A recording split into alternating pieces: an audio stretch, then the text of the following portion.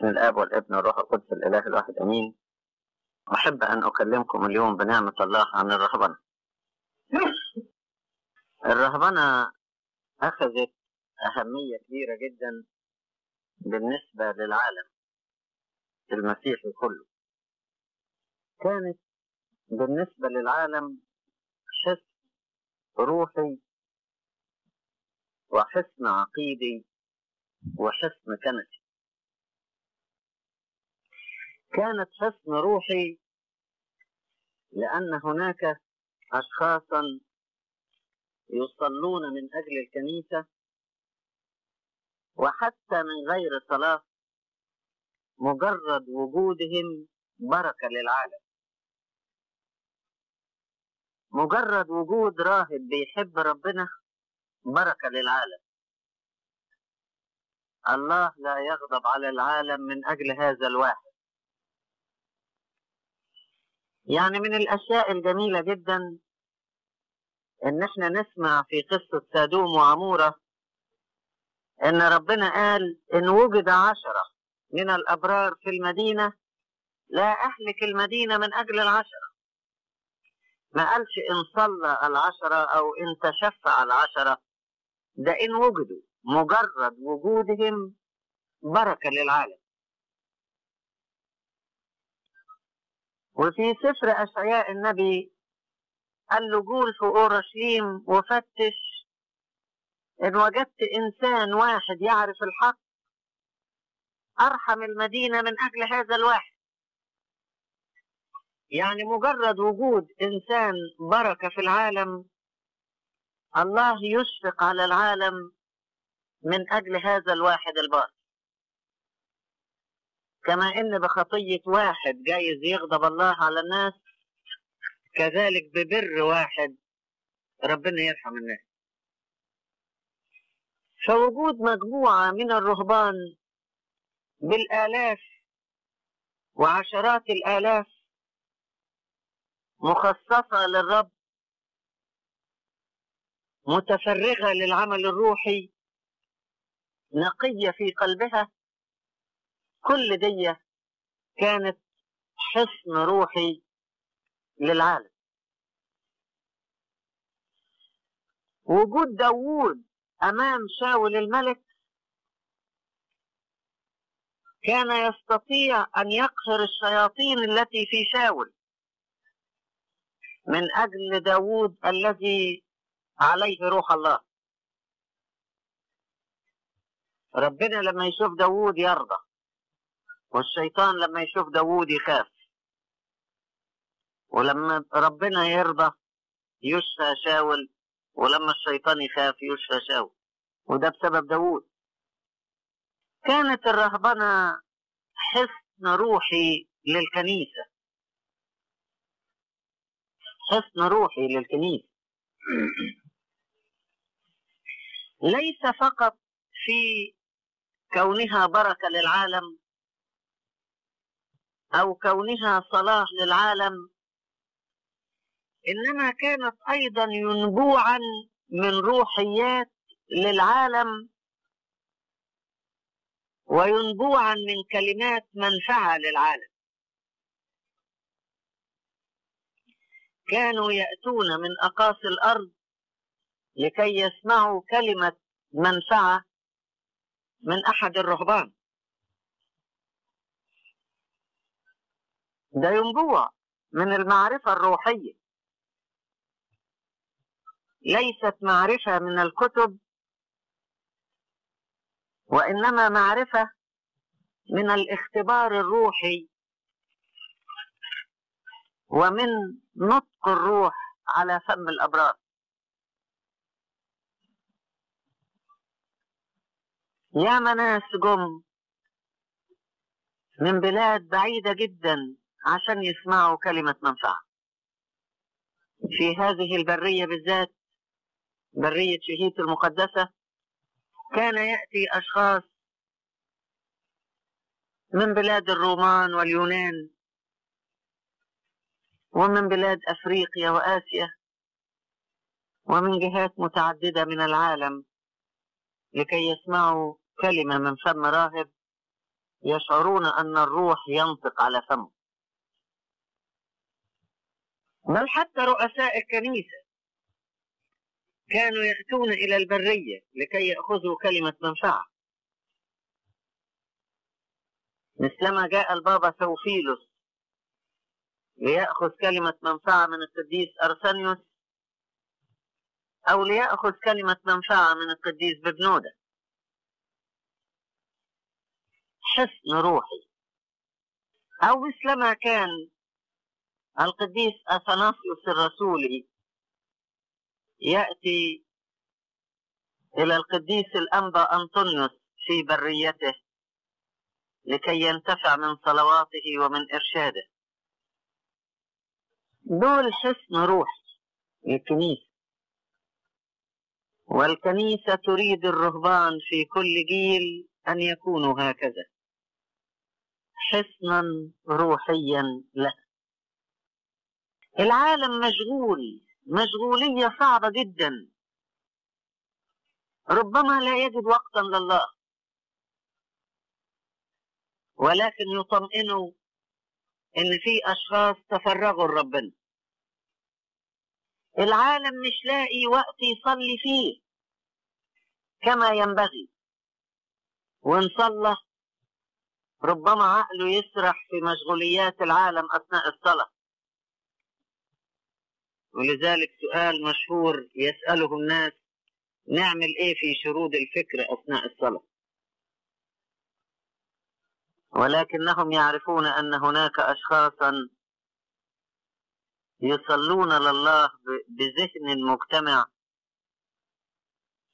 وبقلب مركز لله، متفرغ له وسابح في الإلهيات، عشان كده بيطمئنوا. يا ريت يكون الرهبان عند حسن ظن العالم بهم، الحصن الروحي للعالم اللي ينتفع بصلواته وينتفع ببركاته وينتفع بنقاوة قلبه وينتفع بصلته بالله وبتوسطه بين الله والناس. وصدقوني يا إخوتي، كلما كانت الرهبنة قوية في روحها كلما كانت الكنيسة قوية في حياتها وفي رعايتها وفي سلامها واطمئنانها. في حصن روحي وراء الكنيسة اسمه الرهبنة. ولذلك كانت الكنيسة تجاهد في العمل، وكانت الرهبنة تقوي الكنيسة بصلواتها وبركاتها، مثلما كان جيش يشوع يحارب وكانت يدا موسى النبي مرفوعتين إلى الله في الصلاة. وصلاة موسى كانت تنفع يشوع أكثر من قوة جيشه. الرهبنة مثل صلاة موسى، وجهاد الكنيسة مثل جيش يشوع. دي نقطة، إن الرهبنة كانت حصن روحي للكنيسة. وطبعا النقطة دي ليس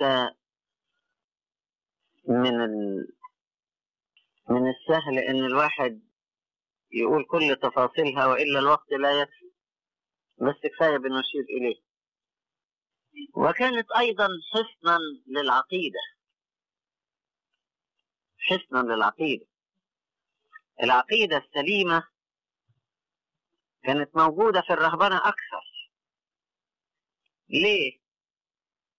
لأن مفيش الأفكار الغريبة اللي موجودة في العالم، ولا البدع الغريبة الموجودة في العالم.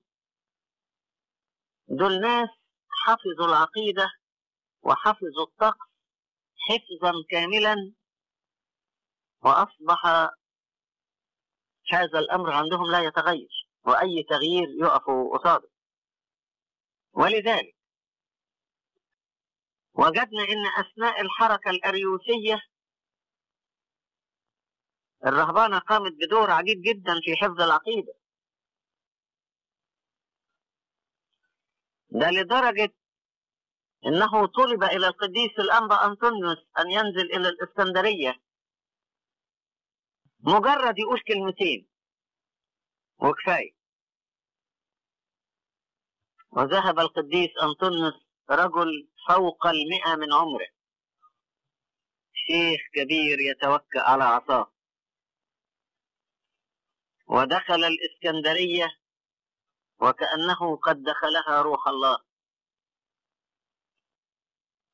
ونظر الناس إليه لا كراهب أو مجرد إنسان، إنما كرجل صلاة،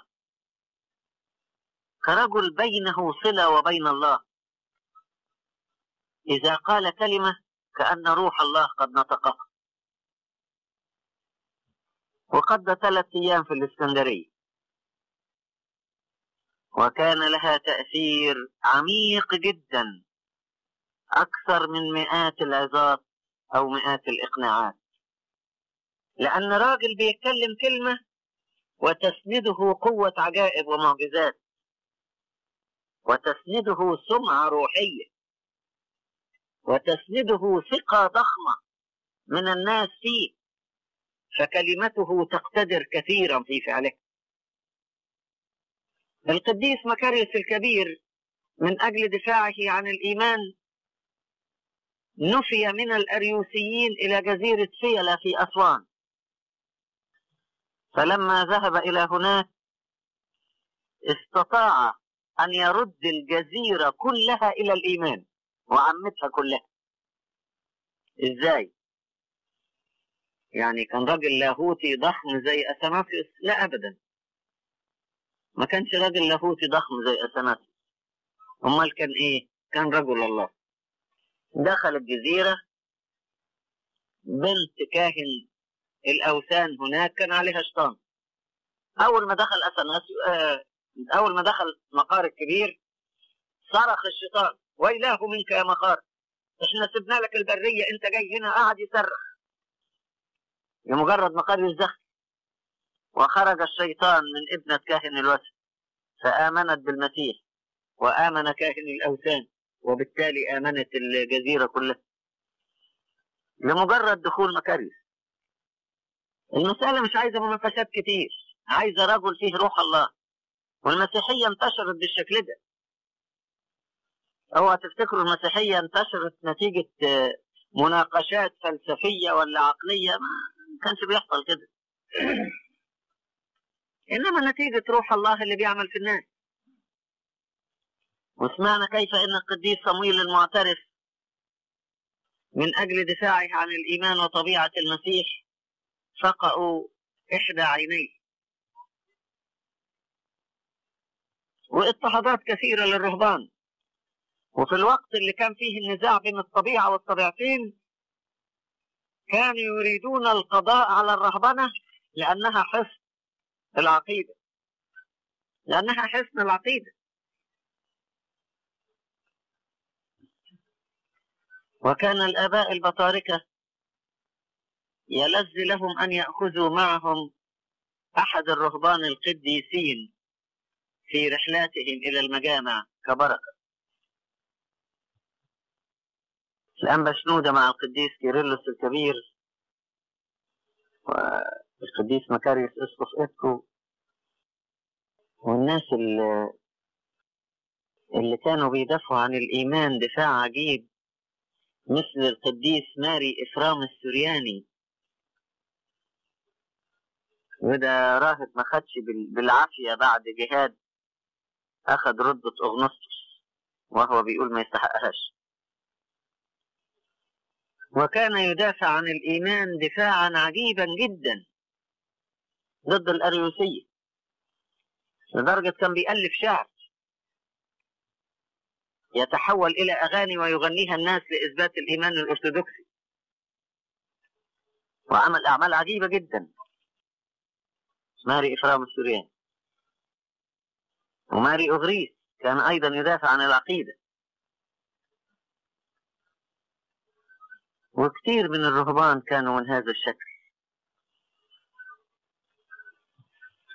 وكان الرهبان في دفاعهم عن العقيدة جبابرة بأس. هيخافوا من ايه؟ لا عنده عيلة يخاف عليها، ولا عنده أولاد يخاف عليهم، ولا زوجة ولا بيت ولا مسؤوليات أسرية، ما فيش حاجة أبدا. راجل مات عن العالم، ويهمه ايه واحد مات عن العالم؟ هيعملوا له ايه؟ ده مات قبل ما حد يموته. فكان الرهبان في دفاعهم عن العقيدة في منتهى القوة، على رأي الشاعر اللي بيقول: هنا في الدير إنجيل يعزينا وأمثال، هنا الإنجيل مصباح ولا يخفيه مكيال، هنا لا يرهب الرهبان قضبان وأغلال، ولا يستعبد الوجدان أغراض وآمال، ولا تلهو بنا الدنيا فإدبار وأتبال. قلب قوي لا ترهبه قضبان ولا أغلال، لأنه مات عن العالم. دفاع الرهبان عن العقيدة قصة طويلة ليس الآن مجاله. أنا بس بقول مجرد إشارات لكل موضوع، والتفاصيل طويلة يعني. ولكن أيضا أضيف إلى هذا الرهبان الذين نشروا الإيمان في بلاد أخرى. كثير من الرهبان المصريين لهم فضل في نشر الإيمان في عديد من بلاد أوروبا، والناس يعرفون هذا. ودي أخرى موضوعات طويلة. وهنا نقول إن الرهبان كان فيهم الأنواع الكثيرة. فيه الرهبان اللي بيدافعوا عن العقيدة وممكن يتفرغوا لها، زي ماري إفرام السرياني، زي الرهبان اللي بشروا في أوروبا. وفي رهبان عاكفون على الوحدة، وفي رهبان في السياحة، وفي رهبان يعطون كلمة منفعة في الأديرة، وفي رهبان يعطون قدوة صالحة ومنفعة دون أن يتكلموا، وفي رهبان كانوا يعملون عملا آخر له أهميته الكبيرة، وهو نساخة الكتاب المقدس ونساخة كتب الكنيسة وكتب البيعة قبل أن تظهر المطابع، وكانت الأشياء دي قليلة. ودي برضو كانت يعني الكتب كانت قليلة لأنها ما فيش حد بينسخ كتير، وبهذا العمل كانوا يؤدون خدمة جبارة بعمل النساخ. وكانت الرهبنة حصن للكنيسة، حصن كنسي، حصن كنسي تلجأ إليه الكنيسة. وفي وقت من الأوقات كان الآباء البطاركة لما تتعبهم قيام العالم ضدهم كانوا يلجؤون إلى الأديرة. مرة وقت كان دير الزجاج هو مقر إدارة الكنيسة لفترة طويلة، وخصوصا الفترة التي كان فيها اضطهاد أصحاب الطبيعتين، بل كان البطاركة يرسمون في دير الزجاج وكان مقر له. وفي وقت من الأوقات كان دير أبو مقار مقر للآباء البطاركة. وفي كثير من الأوقات كانوا يلجؤون إلى الأديرة لتكون المكان الروحي الذي تستريح فيه أرواحهم وأجسادهم أيضا. وكانت الرهبنة هي الحافظة لطقس الكنيسة. طقس الكنيسة الأصيل كان في الرهبنة. وأيضا هي التي حفظت اللغة، وكان فيها علماء للكنيسة، وغالبية علماء الكنيسة في الأجيال التي أعقبت المجامع كانوا من الرهبان.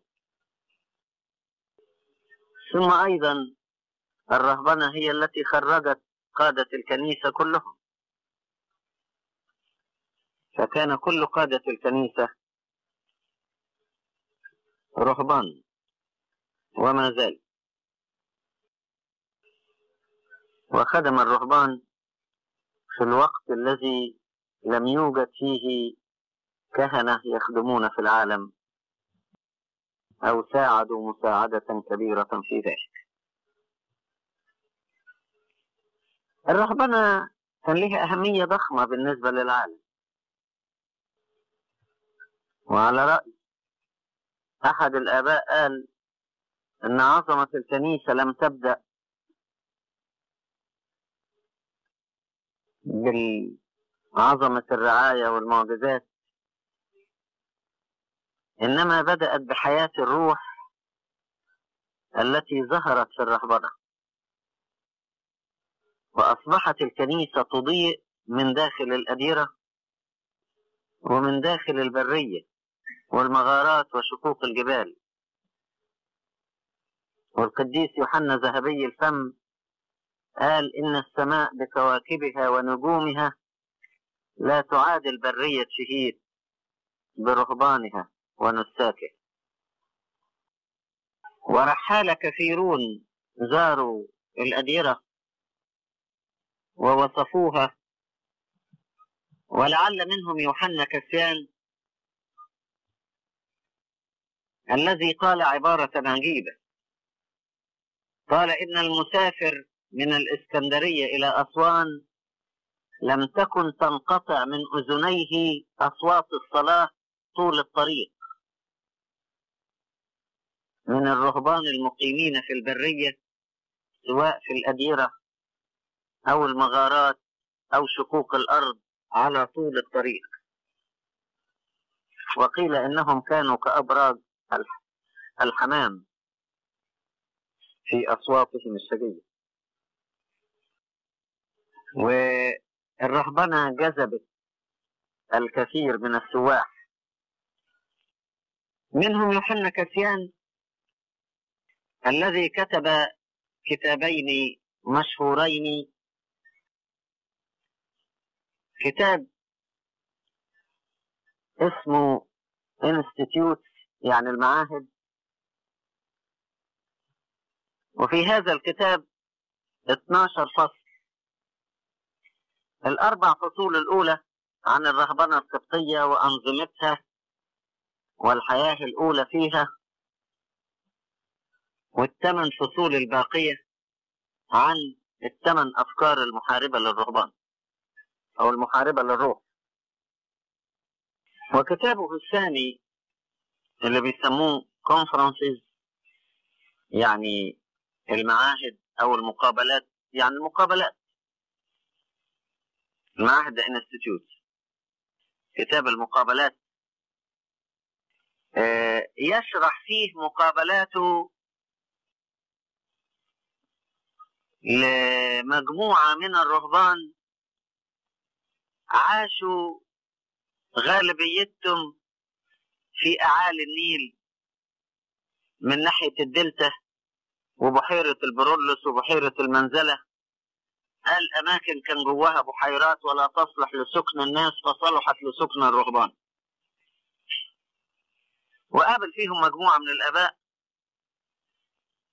هو بيعمل لما بيقول بيعمل كونفرنس يعني زي ما بيعمل مؤتمر أو بيعمل يعني مجموعة ناس يقعدوا يتحدثوا، فكان يقعد يسأل الأب أسئلة وهو يرد عليه يعني. والقديس بلاديوس اللي ألف كتاب هيستوريا لوزياكا وأخذ منه بستان الرهبان، وكتب سير كثير من الآباء القديسين وأقوالهم وما سمعه من أحاديثهم. وفي الحقيقة الآباء الرهبان ما كتبوش عن حياتهم زي ما كتب عنهم السواح. احنا نشكر كلاديوس لأنه حفظ لنا أقوال آبائنا، وربما لولاه ما كنا عرفنا أخبار الآباء. هو اللي حكى الحاجات دي كلها. مين كتب؟ ما كانوش الأقباط بيكتبوا. وفي راجل مهم اسمه روفينوس، وكتب كتاب عن حياة الرهبان أو تاريخ الرهبان. وبعدين سواح كثيرون كتبوا كتب أخرى. جيروم اللي هو قديس أورونيموس كتب أيضا سيرة أنبابولة وسيرة يوحنا الأسيوطي وسير كثير من الآباء.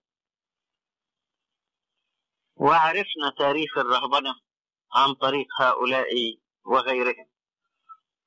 ولكن أهم من كتب عن الرهبنة القبطية لم يكونوا من الأقباط، كانوا من السواح الأجانب. ورائحة الرهبنة كانت كالمسك الذي يفوح ويملأ الأرجاء. ولعل من أهم الكتب التي كتبت عن الرهبنة ومن أولها وأعظمها وأعمقها كتاب حياة القديس أنطونيوس فيتا أنطوني، الذي كتبه القديس أثناسيوس الرسولي وأرسله إلى روما، وأحدث تأثيرا ضخما في نشر الرهبنة في روما وفي بلاد الغرب. مجرد سيرة أنطونيوس جذبت أعدادا كبيرة جدا من الناس إلى الرهبنة، وجذبت أعدادا أخرى إلى التوبة، كان من بينهم القديس أغسطينوس الذي تأثر بقراءة حياة أنطونيوس وتاب. وهكذا كان الناس في أرجاء الأرض كلها يتنسمون رائحة الرهبان، يتلقفون أخبارهم، يريدون أن يقلدوا حياة هؤلاء الرهبان أو يصيروا مثلهم أو يتتلمذوا عليهم أو يزوروهم أو يأخذوا بركتهم،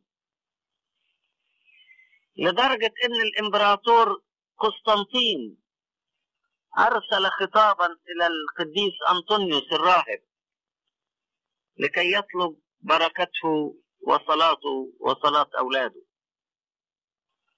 وكان الإمبراطور ثيودوسيوس يستشير رهبان برية شهيد في كثير من أمور دولته لكي يأخذ بركتهم في تصرفاته. ووصلت تأثيرات الرهبنة إلى أن أمراء وكثير من رجال البلاط الملكي كانوا يأتون للرهبنة، وكثير من الأثرياء ومن العائلات الضخمة ومن كبار المثقفين أمثال القديس أرسانيوس. وأصبحت الرهبنة هي قمة حياة الروح في نظر الناس. يعني الإنسان الذي يريد الرهبنة هو يريد الصعود إلى القمة، يريد حياة الكمال. أكمل حياة مسيحية يصل إليها إنسان هي حياة الرهبنة. وكما كانت الرهبنة مهمة بالنسبة للعالم إلى هذه الدرجة، كانت الرهبنة مهمة بالنسبة للرهبان أنفسهم، فكانوا يحرصون عليه. ورؤساء الآباء أحبوا هذه الحياة، أحبوها أكثر من كل مناصب العالم. فمثلا القديس الأنبا أنطونيوس ظل كما هو، أولاده صاروا بطاركة وأساقفة، أما هو فبقي أنطونيوس الراهب الذي أحب رهبنته حتى المنتهى، وأحب البرية وجمالها وهدوءها وإمكانياتها في حياة الصلاة والتأمل والتفرغ لله. وبقيت الرهبنة هكذا زمنا. رؤساء الآباء أمثال القديسين أنطونيوس ومقريوس وبخوميوس وشنوده عاشوا رهبان، وكثير منهم اعتذر حتى عن درجة القسيسية، وما أحبوش إنهم يخدموا في العالم وبقيوا زي ما هم. كانوا لازمين للعالم لوضع أسس هذه الحياة الملائكية، مش بس وضع الأسس ووضع الأمثلة العملية للمبادئ الرهبانية ووضع القدوة الصالحة لهذه الحياة. والرهبنة يا إخوتي كانت معملا للفضيلة. كل فضيلة من الفضائل تجد قمتها في الرهبنة. آباء الرهبنة أعطوا أعظم أمثلة لحياة الفضيلة، لكل نقاوة القلب وصفتها. ولذلك كان ينظر إليهم كقديسين، والكنيسة كانت تعطي الآباء الكبار في الرهبنة لقب أنبا فلان الذي تعطيه حاليا لأصحاب درجة الأسقفية، حتى الذين لم يأخذوا فيهم أي درجة كهنوتية، لكن كانوا يعتبرونهم آباء كبار، آباء للكنيسة. مش بس في عصور الأنبا أنطونيوس أو الأنبا بخوميوس أو الأنبا مقاريوس أو الأنبا شنوده، وإنما حتى في عصور متأخرة. يقول لك القديس مرقس الأنطوني المتوحد كان يعترف على الأنبا رفائيل النعناعي قمص الدير. كان قمص لكن كان اسمه الأنبا رفائيل النعناعي. كان بيعتبروهم آباء في الكنيسة، آباء للكنيسة كلها. وكثر عددهم جدا وكثرت الأديرة. قيل إن غرب الإسكندرية كان فيها أكثر من 300 دير. غرب الإسكندرية كان فيها أكثر من 300 دير. والقديس الأنبا بنيامين البطرك 38 الذي عاش في القرن السابع يحكي أنه في تجواله ناحية أديرة الفيوم كان يوجد 120 دير في ناحية أديرة الفيوم في زمان الأنبا بنيامين، اللي في أحد هذه الأديرة رأى القديس الأنبا سيداروس المتوحد. وفي أيام القديس الأنبا أنطونيوس في القرن الرابع أرسل رسالته 20 إلى القديس ببنوده رئيس أديرة الفيوم. يعني كان في أديرة كثيرة للفيوم في القرن الرابع في عهد الأنبا أنطونيوس. وطبعا أديرة عديدة جدا كانت في الصعيد. الأنبا بخوميوس أول من أنشأ الأديرة أنشأ حوالي 9 أديرة ناحية منطقة إسنا وحواليها، أشهرها دير بافو. ثم انتشرت الأديرة بشكل عجيب وكثرت جدا جدا جدا. وفي وادي النطرون كانت هناك أديرة عديدة جدا. الأمير عمر توسن ألف كتاب عن أديرة وادي النطرون التي وجدها في أيامه. وكانت كثيرة. بقيت هذه الأربعة، لكن ليس معنى هذا أن هذه كانت كل أديرة وادي النطرون أو برية شهيد. دي أديرة عديدة جدا، إلى جوار أديرة منطقة القلالي ومنطقة برنوب. في مناطق عديدة كانت مملوءة بالأديرة. تحول بعضها فيما بعد إلى كنائس، خصوصا في الصعيد يعني.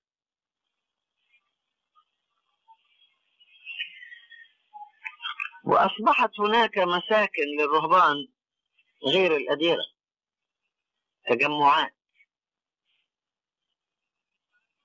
معلم معه 3-4 من تلاميذه يقعدوا في منطقة رهبانية يعيشون فيها، إلى جوار المغارات وشقوق الجبال، وهي عديدة جدا وتمتلئ بها الجبال. وفي هذه الأديرة عاش الرهبان كجماعة مقدسة تعبد الله وتقوم بحاجياتها بنفسها. ووضعت قوانين للأديرة، وأول من وضع هذه القوانين القديس بخوميوس الكبير أب الشركة، وقوانينه أخذها يوحنا كسيان،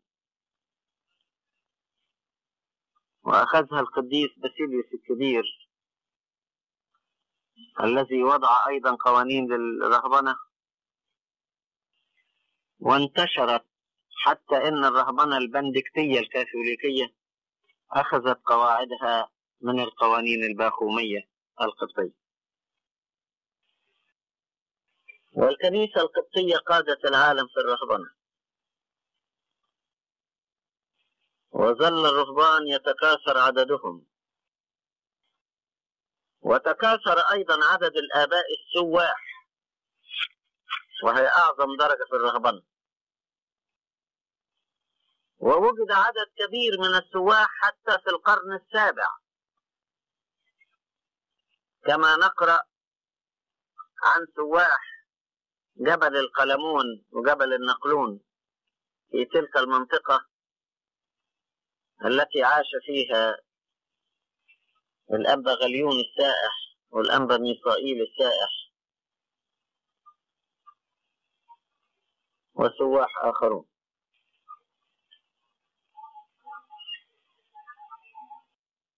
ومن محبة الكنيسة للرهبان وثقتها بهم وإعجابها بحياتهم سموهم الملائكة الأرضيين أو البشر السمائيين.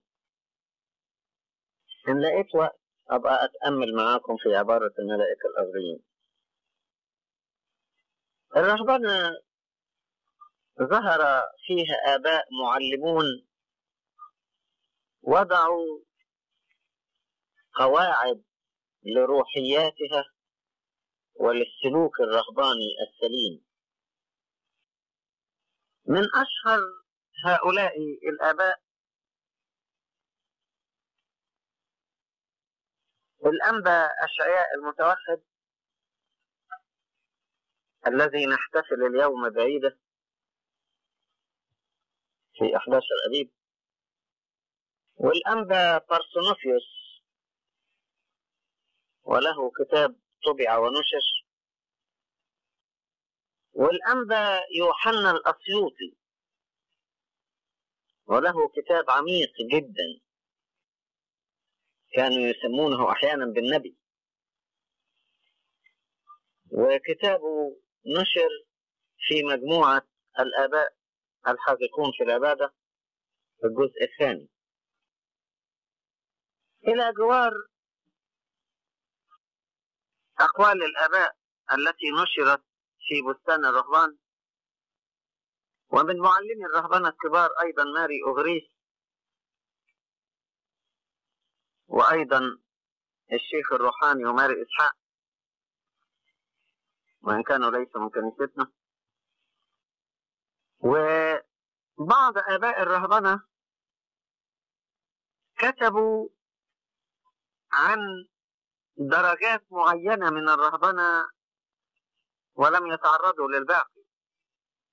يعني ماري إسحاق تكلم عن درجة المتوحد فقط، كتابه كله عن الوحي. كتبوا عن درجات معينة من الرهبنة ولم يتعرضوا للباقي. يعني ماري إسحاق تكلم عن درجة المتوحد فقط، كتابه كله عن الوحي، لم يتعرض إطلاقا عن رهبنة المجمع. فده عبارة عن طقس معين أو درجة معينة ليست لجميع الرهبان. وماري إسحاق نفسه قال في مقدمة كتابه إن الله الذي يعرف اختلاف طبائع البشر لم يشأ أن يكون هناك طريق واحد للخلاص، وإنما أوجد أنماط حياة متعددة لكي الذي لا يناسبه طريق يصلح له الطريق الآخر، حتى لا يفشل أحد من خلاص نفسه. لكن هو تكلم عن درجة الوحي. الشيخ الروحاني ركز على الحب الإلهي بغض النظر إيه هي الدرجات أو إيه هي نوعية الحياة الرهبانية، لكن غالبية كلامه عن الحب الإلهي في الرهبنة. ومن عباراته المشهورة إن محبة الله غربتني عن البشر والبشريات، جعلته غريب بالنسبة للحاجات دي. وماري أغريس ركز على الحروب التي يحارب بها الراهب، سواء الثمان حروب المشهورة أو حروب الفكر والرد عليه.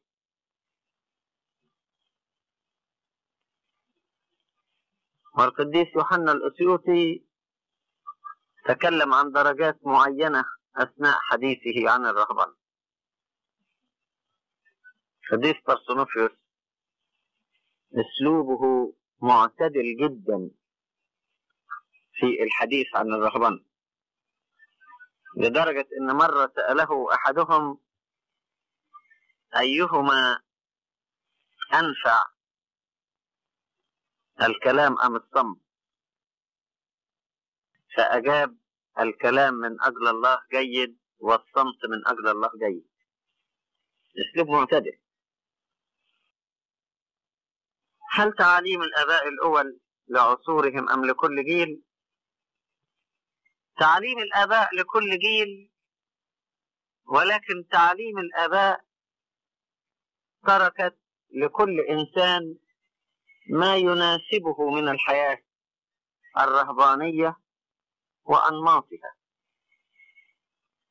بحيث إن لم تجعل الرهبان جميعهم في درجة واحدة أو في نوع رهبنة واحدة. المهم بالنسبة للآباء هو الروح في الرهبنة وليس الطقس أو الدرجة أو أسلوب الحياة. الروح ومحبة الإنسان لله فيما يسير فيه من حياة الرهبنة. وبهذه الروح سمي الرهبان ملائكة أرضيين. يعني إيه ملائكة؟ يعني أول شيء نقاوة القلب، كما في نقاوة قلب الملاك. ولذلك يوحنا الدرجي أو يوحنا كليماكوس يعني درج، قال الراهب هو القلب النقي والفكر المضيء يعني القلب النقي والفكر المضيء، ده الراهب. الراهب إنسان عاش في الدير حياة التوبة وحياة الهدوء والسكون، وكل ذلك ساعده على نقاوة القلب. راهب بدون قلب نقي ما يبقاش راهب. فأول حاجة في الراهب أن يكون قلبه نقي، ومن القلب النقي تصدر الصلوات النقية وتصدر العلاقة بالله. متهيألي أي واحد فيكم لازم يقول الصفة الأولى للملاك هي نقاوة القلب. نقاوة القلب وبراءة القلب وبساطة القلب إلى آخره.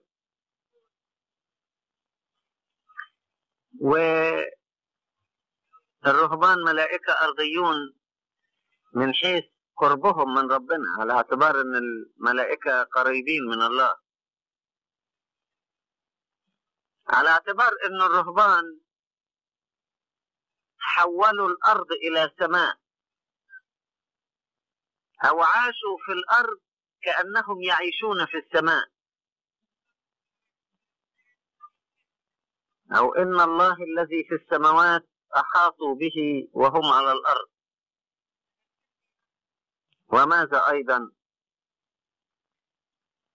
يقال عن الملائكة إنهم بينفذوا مشيئة الله بكل سرعة بكل دقة بلا مناقشة.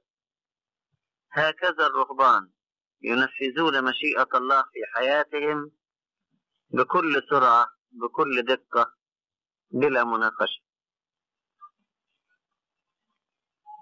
داود النبي يقول عن الملائكة في مزمور 103،